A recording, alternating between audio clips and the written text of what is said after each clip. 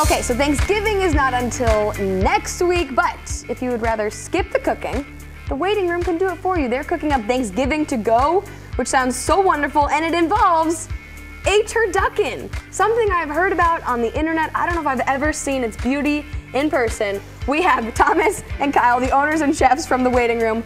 Turkey stuffed with duck, stuffed with chicken.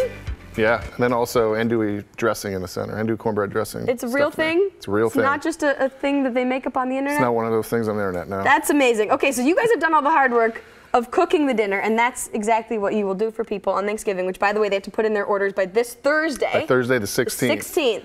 But we're going to make a cocktail to enjoy with our Thanksgiving So the feast. idea is, you know, we make the turducken, we do all the hard work. You go home, you cook it, we give you instructions, but in the meantime, what you do is have yourself a nice little cocktail. I love it. So we're going to have you make a little sazerac, traditional sazerac. So what you want to do is throw a couple dashes of the Peychaud's bitter. Just right in here? Yep. Just go ch-ch-ch. Ooh, it's very pretty. Couple more. Couple more, okay. Perfect. And then we're going to add 2 ounces of the sazerac rye. Is that this one? Yep, or that's do a you big just one. like freehand? Well, it depends on how good the party is. That's true. Can make a whole punch bowl worth. And then what we're going to do is add a little bit of ice. Okay. Ooh, some serious ice cubes.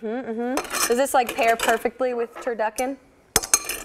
It pairs well with a lot of stuff. And then just keep getting that stir. So what we want to do is nicely chill it. Oh gosh, this is the worst part. And then in the meantime, what we're going to do is spray this with a little bit of absinthe. Spraying things? Yeah. Who knew? Do your hair at Thanksgiving look nice, spray your hair, and then spray your cocktail. Okay, did I stir enough? Awesome. Sure. Yeah. And then we're going to add a little cube to it. Traditionally, it's done served up in a coupes glass. That's the biggest. But we like to actually, and then what we're going to do is just strain it into it.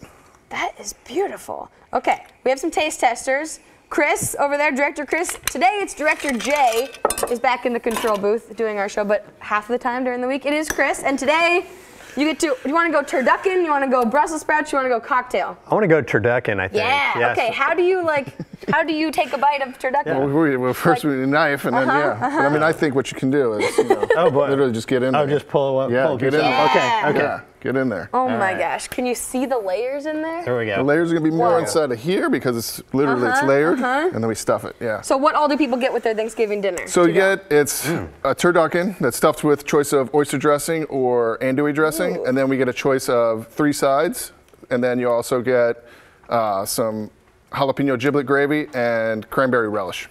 Wow. And it's for $325, which serves up to 12 people. 12 people? Nice. That's amazing. I would totally do that. I'm just gonna make my mom cook a turkey. Thank you, Mother. Again, the waiting room. You gotta place your orders by this Thursday. What do you think of the turducken, Chris? It's delicious. I've had duck and I've had turkey, but not any of this. But this is fantastic. It's really good. Perfect. Thank you guys. Have a great night. Woohoo.